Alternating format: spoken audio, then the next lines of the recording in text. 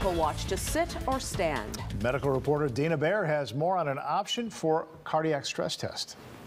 It's designed to help doctors evaluate the strength and structure of the heart muscle. But patients may be surprised when they go in for a cardiac stress test and expect to step on a treadmill. Instead, doctors sit them down for an injection. Knowing which test is best for you is critical. Every patient that gets a stress test gets hooked up to an EKG machine. That's step one. Electrodes go on the chest. The main reason is to look for blockages to see if people are at risk of having a heart attack. Step two, step on the treadmill. The first 3 minutes are slow, and I think you're going to be North fine. Shore University Health System cardiologist Dr. David Naiman walked us through the process of a typical exercise stress test.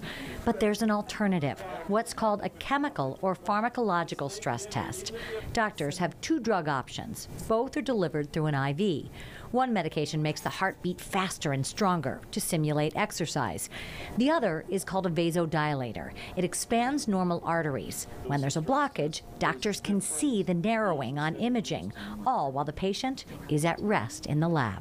Some institutions probably do more chemical or pharmacologic stresses than they should because it is easier and you get patients quicker in and out of the lab. Not so fast, says Dr. Naiman. Make sure you get the right test for you. For the most part, if somebody can't exercise, we want people to exercise and get on a treadmill.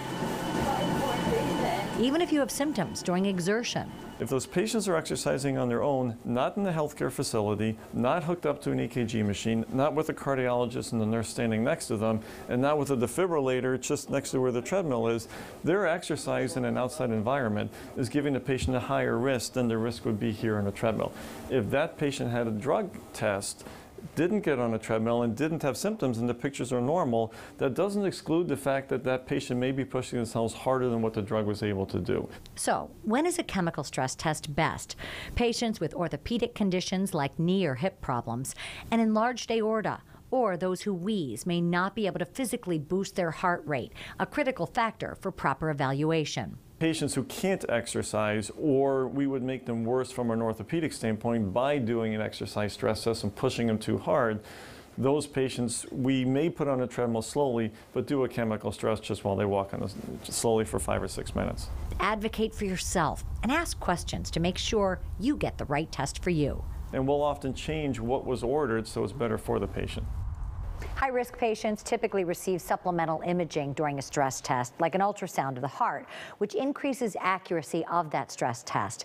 EKGs alone are about 70% accurate, meaning 3 out of 10 people who have normal EKGs actually have heart problems.